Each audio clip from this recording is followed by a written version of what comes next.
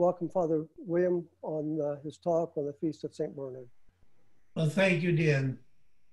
Yeah, the Feast of St. Bernard of Clairvaux is, St. Bernard is not tremendously popular today, not unexpected, but in the Cistercian order, he's considered one of our greatest mystics and one of our greatest writers, one of our greatest saints. And he's kind of like the second founder of the Cistercian order. He comes from a noble family in France. I forget, there was a large number of siblings, brothers and sisters, and a number of them actually became monks and nuns due to the influence of Saint Bernard. He dates roughly, it's easy to remember, the first half of the 12th century, instead of giving specific dates, But the first half of the 12th century, that was a time of great fervor in terms of prayer and mystical or contemplative prayer. And in Europe, in the 12th century, Saint Bernard was perhaps the greatest personage of that time in that place. He was known all over Europe, and when he joined the monastery in Citeaux, the monastery was floundering. It had just been founded. Actually, we speak of our three holy founders, Robert, Stephen, and Alberic. But and it was they were getting no vocations. The life was extremely austere. They were very, very poor. They said they were living off of leaves from certain trees, and conditions were very bad.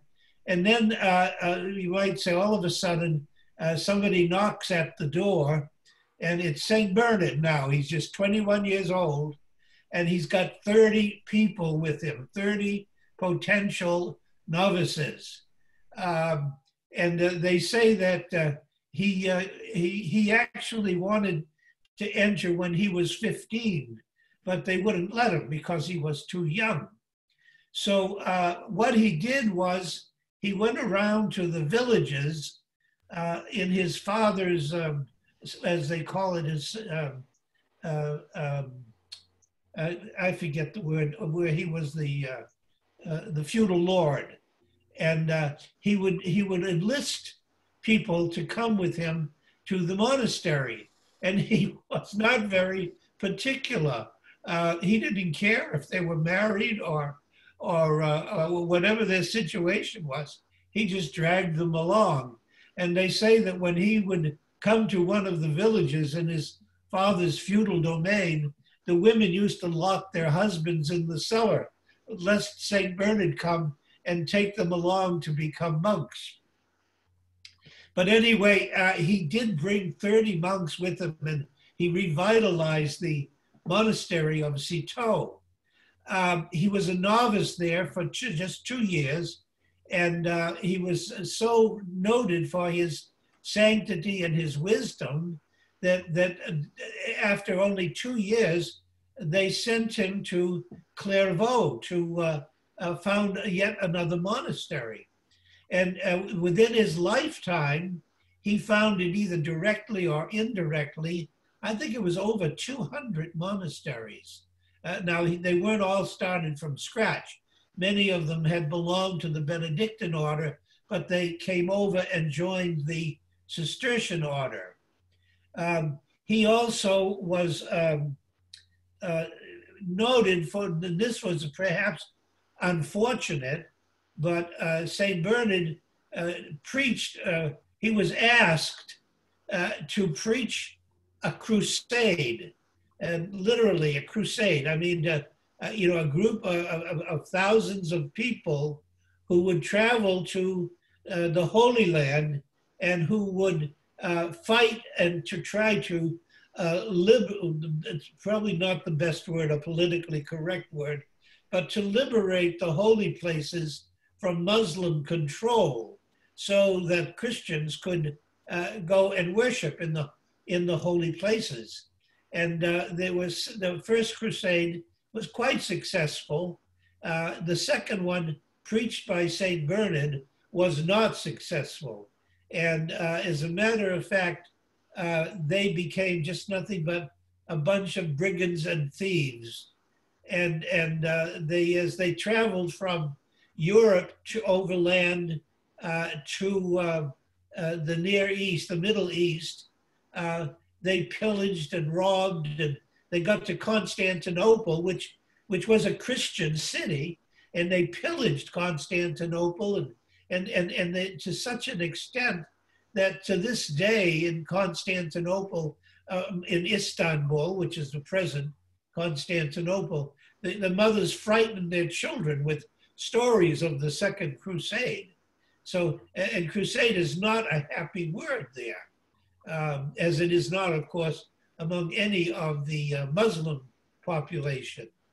So, but that was a mistake that Bernard made. And yet he was so eloquent in his preaching that he got thousands of volunteers of people to go.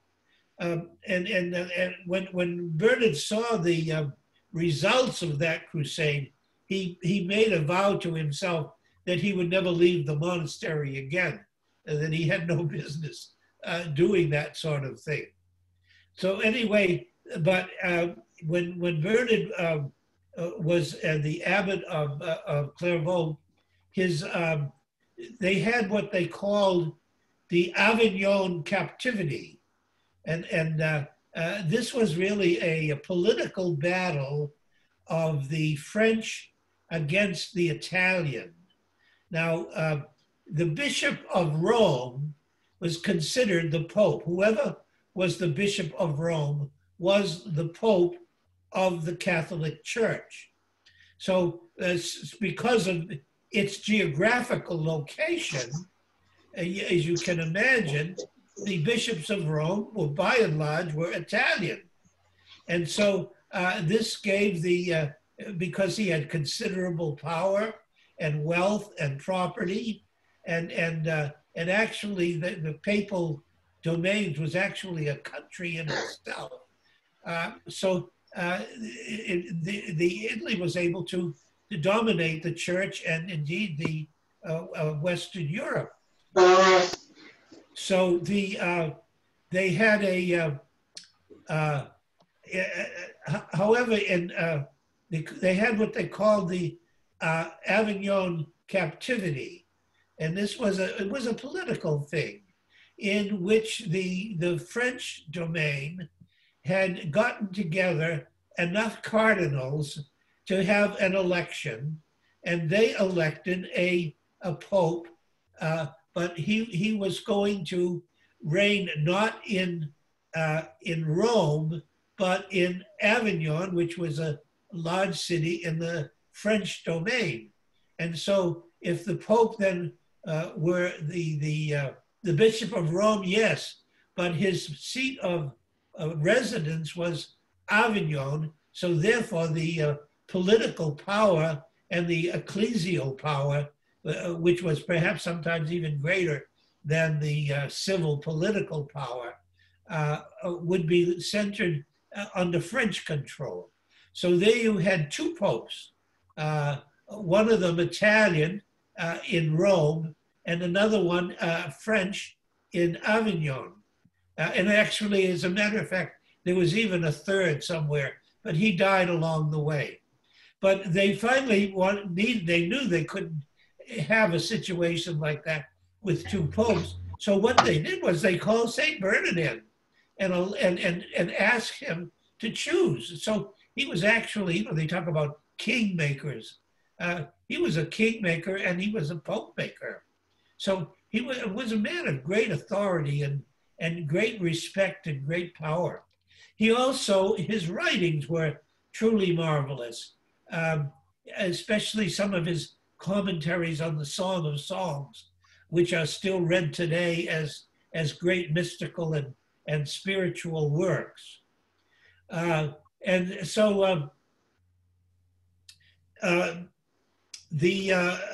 his brother, who was his, you might say, his right-hand man, he was the cellarer, or he was in charge of the materialities of Bernard's monasteries, which would allow Bernard to be free to be more concerned with the spirituality of the monastery. And when his brother died, Bernard wrote a beautiful sermon, which is well known today, on the death of his brother. Bernard then was very, very well known for what he did in the past. But what I would like to do today, though, on this feast of Bernard, we've all heard, especially we monks, we Cistercian monks, we've been listening to the deeds of Bernard of Clairvaux for 900 years. We're tired of it. I think that what we want to do is there some other way that we can see Bernard, and not by looking into the past. What I would like to do is I would like to look into the present and see what Bernard means, well, to Cistercian monks, but if he can mean the same thing to all of us. He's a saint, a universal saint. He is by no means limited to monks or Cistercian monks. Well, when we celebrate the Eucharist, there's a prayer. Most of you will know of this prayer. It's called the preface, and it occurs after the offering of the gifts of the bread and wine, and before the consecration of the gift, the blessings, of the gifts. It's in between the two of them. Now, for many years, that's how I used to see it. I used to say, well, okay, there's the offertory, and I join in on that, offer myself with the bread and wine and so forth, and then sit and wait until the preface is over, and then the preface ends with, "Holy, holy, holy, Lord God of hosts, heaven and earth are full of your glory," and then would be followed by the consecration. So the preface was just something you kind of sat through, and then when it was over, you got back into the important part of the Mass. But it's only in the past few years that the Holy Spirit has given me a sufficient wisdom to be able to see, at least from a Catholic, not only a Catholic, a Christian point of view, that in the preface, there's something marvelous that happens or that is talked about. The preface starts with the priest says, "The Lord be with you," and we respond, "and with your spirit." And then the priest says, "Lift up your hearts," and the response is, "We lift them up to the Lord." This is an invitation to contemplation. He doesn't say, "Lift up your minds or your thoughts." What he says is, "Lift up your hearts." And the heart is the domain of the contemplative. The heart is the source, the origin of love. The heart is the will choosing to love God and to love neighbor. So lift up your heart. And the response is, we lift them up to the Lord. And then the priest says, then he says, "It is right and just." He says, now there's about 15 different prefaces, but they all follow a certain form, okay? So he says, "It is right and just that always and in all places, that we lift our hearts up to the Lord." And then depending on the saint who is being honored, or the feast day like Christmas or Easter or Pentecost, the priest will bring into the preface some mention of that saint or of that feast day. And so this is a way of bringing us into the contemplative dimension in accordance with the season of the year or the festival of the saint we're celebrating. And so he will say something like, now I don't remember what the exact words were that we used today, but it is right and just and profitable for our salvation that everywhere and always we give praise to God. And we praise you, Lord, especially on this festival of your holy confessor, Saint Bernard of Clairvaux. And then we say, and then what we do is we mention one or two things about him. And then all of the prefaces, and this is the thing I really want to stress, all of the prefaces end in the same way, but in different words. And how they end is, they say, and so we join together with all the saints and angels. We join together with the seraphim and the cherubim, with the powers, the thrones, the dominions. We join together with the holy martyrs. We join together with all of the heavenly choir, and then it says in Latin, sine fine, without end, never ending, constantly, sine fine, dicentes, singing or acclaiming without end the words of the holy choirs of heaven. And then we do holy, holy, holy, Lord God of hosts, heaven and earth are full of your glory. This is absolutely astounding. What happens here is we enter totally and completely into the contemplative dimension. And let me see, I'm borrowing now from the image and the language and the imagery of the book of Revelation, that we're joining in the heavenly court. And so when we say this, we're bowing down with the 24 elders.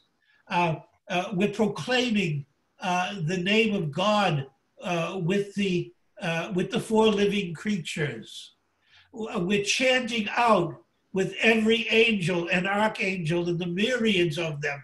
Each one has his own voice, his own, if you will, each angel. And we're told there are countless angels. We just don't know that they are not numbered. But every one of them has his own voice. You might say his own charism. And as each one of them is acclaiming in his own way the holiness and the beauty of God as he manifests himself in the heavens and on the earth. He does this by the power and the love of the Holy Spirit, who takes these acclamations and by the love which the Holy Spirit is, he blends them into a harmonious chorus singing the glories of God. But this chorus, and this is the wonderful thing, this chorus is made up of multiple different voices singing the praises of God, each according to his own charism.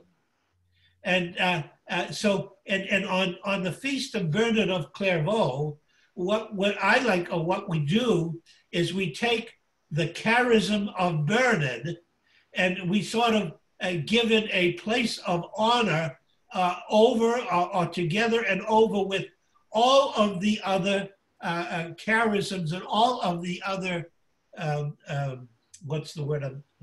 It doesn't matter. All of the other charisms that each of the saints and angels sings the glory of God. And I'll tell you a secret though.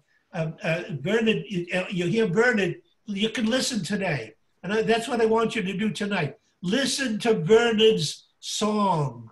Listen to Bernard's chanting. Listen to Bernard's praising of God. And I'll tell you a secret. I'm going to give you his own charism. This is what Bernard is saying.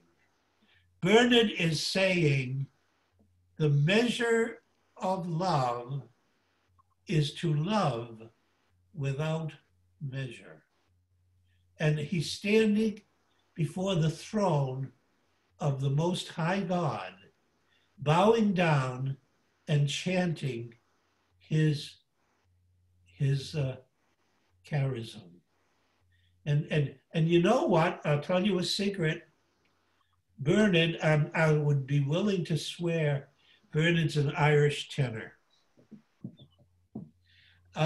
He sings with the beauty of one of the Irish tenors, and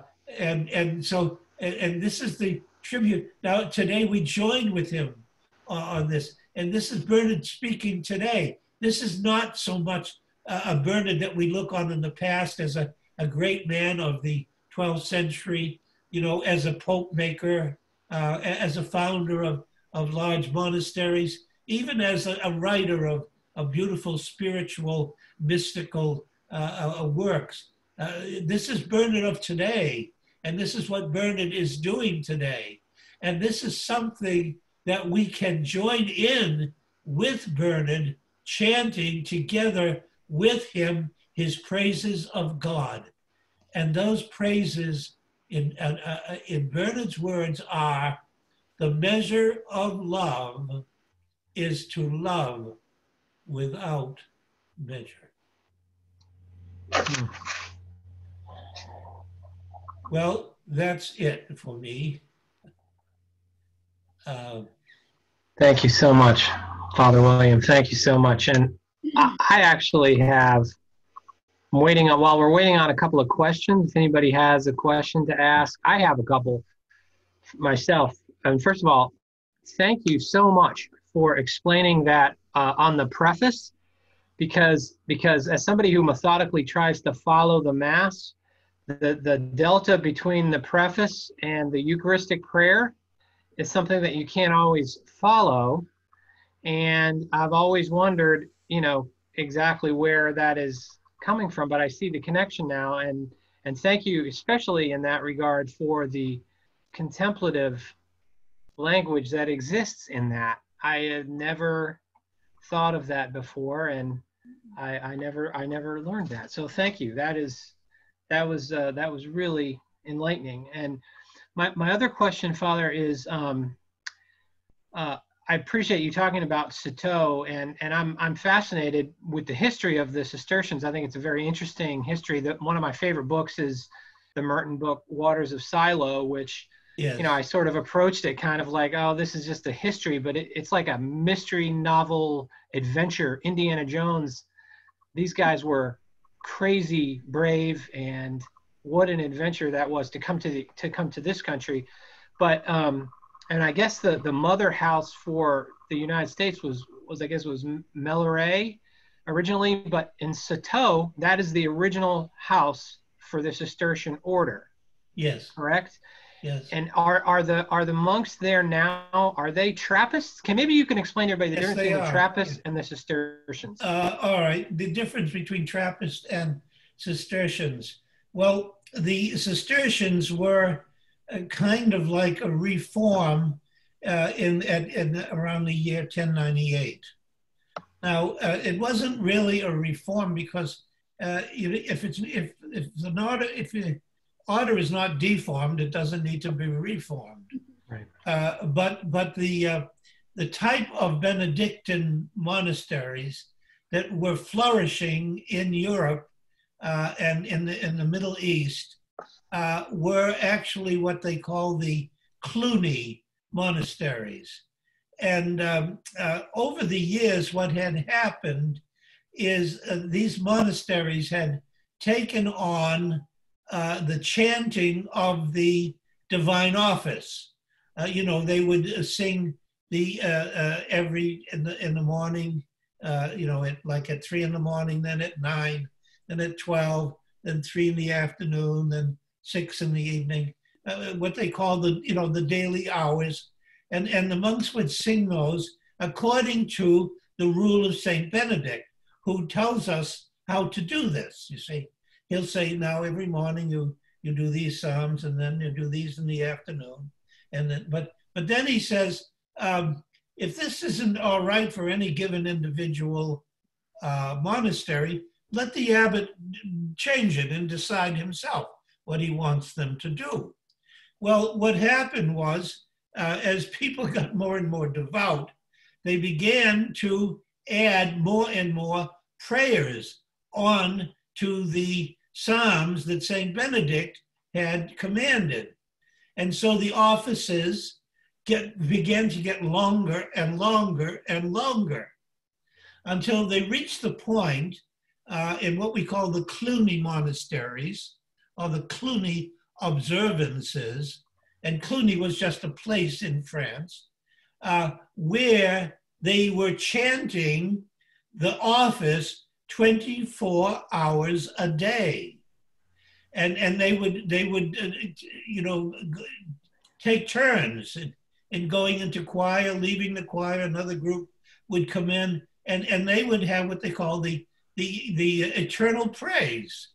Now, this was wonderful, and this was good, but St. Robert belonged to a Cluny monastery in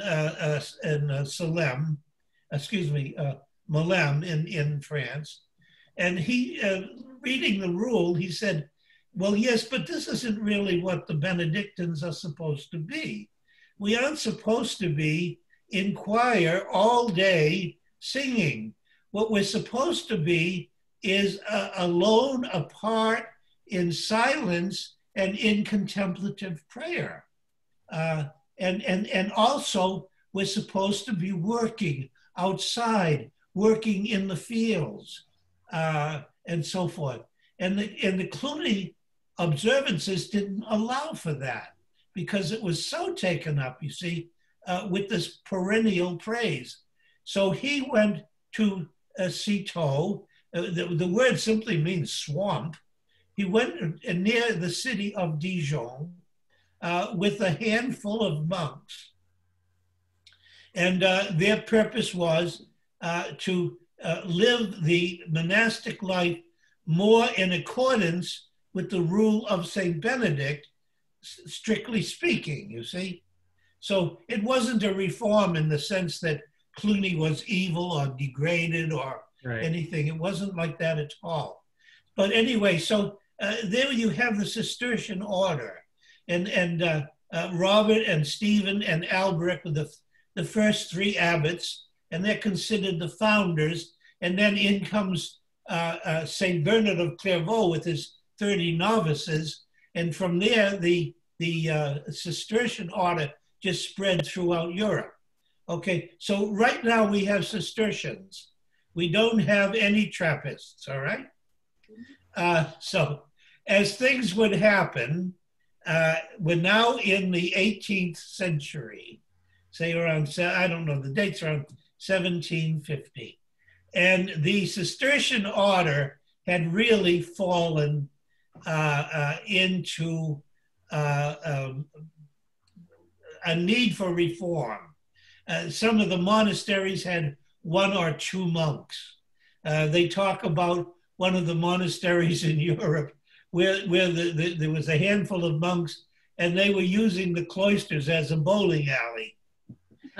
So there was a need for a reform. And so this reform occurred in the monastery of La Trappe, which is a Cistercian monastery near Paris. And so that reform took hold, and it spread itself again throughout Europe and so forth. And so they were known as Trappists from the monastery, the reform of La Trappe. Now, they followed the rule kind of strictly, perhaps a little more strictly than even the rule calls for. And things like, for example, the rule says that monks should not eat the meat of four-footed animals, and the fasting and different things that had fallen into neglect. Well, the Trappists restored them. And other religious orders, seeing the example of the Trappists, kind of used them as models for their own rules and their own ways of life. And so the Trappist order then became very strong and very powerful. And then after World War II, especially in the United States, it just grew like, you know, some of our, say, Spencer here, the monastery where I am now, there was something like 250 monks. We now have 50 monks, which is, by the way, big. That's a lot. Yeah. The order calls for monasteries not to be more than 50 monks. Wow.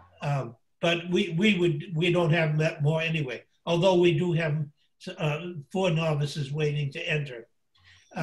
But so that some monks, though, especially in Germany and Switzerland, they did not join the Trappist observances, but they also got away from the excesses of the Cluny observances, and they called themselves the Order of Citeaux. So you have the Order of Citeaux, and then you have the Trappists, who call themselves the Order of Cistercians of the Strict Observance. So you've got 2 orders, you see, following the same rule, but with their own particular charism. Now we have in the United States, I think we have 2 monasteries of women that are Cistercians of the Order of Citeaux, and we have about 10 that are Trappistines. And we have maybe, I'm not sure the number, of maybe 12 Trappist monasteries of men, and we have 2 of the Cistercian, the Order of Citeaux. So is that, I hope that's clear. Oh, that was very thorough. No, that was great. I was curious if there were any non-Trappist Cistercian monasteries in the United States. Yes. And the answer is there are. Yeah. Yeah, in Austin, is it in Austin, Texas? There's a monastery there, and they have a college, a university that they teach in. But see, Trappists won't do that. Right. Okay, I have a couple others. Let's. For you. William, Father William, did you ever meet John Leclerc? John Leclerc? Oh, sure, I knew him well. Tell me about John Leclerc and his connection with St. Bernard. Great question. Well, John Leclerc was considered to be the greatest authority on St. Bernard, but he taught at the was it at the Gregorian in Rome, and he wrote several books on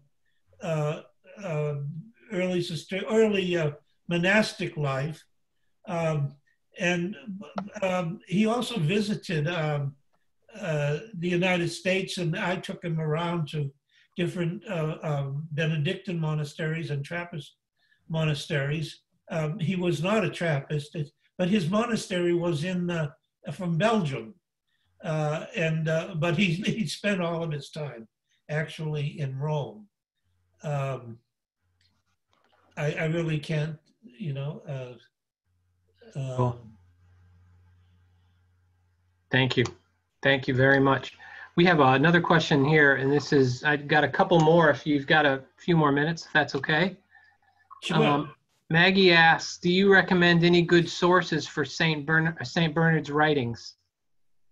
Well, yeah, the one that, it has been difficult. It's only in the past, 30, 40 years and mostly due to Father Basil Pennington, that we have an English translation of St. Bernard, and particularly, and I think you can get it on the web.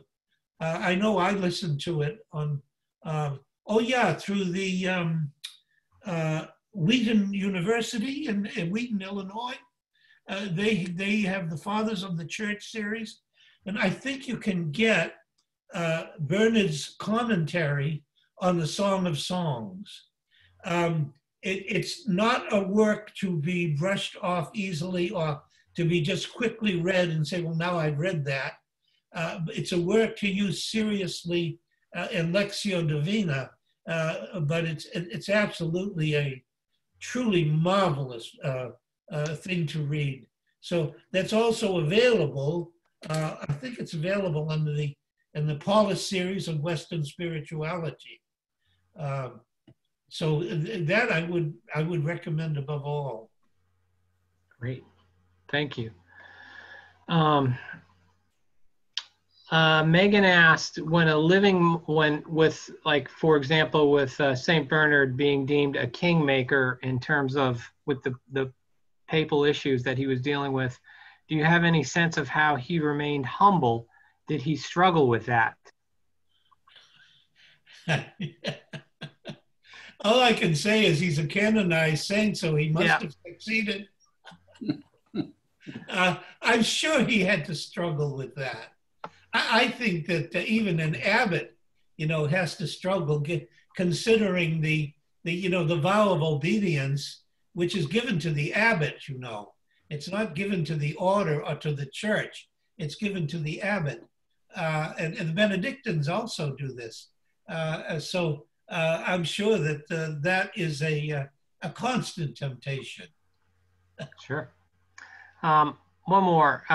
Rowan asks, how is the Carthusian order related? Well, the Carthusian order also follows the rule of St. Benedict insofar as that is compatible with their charism of solitude.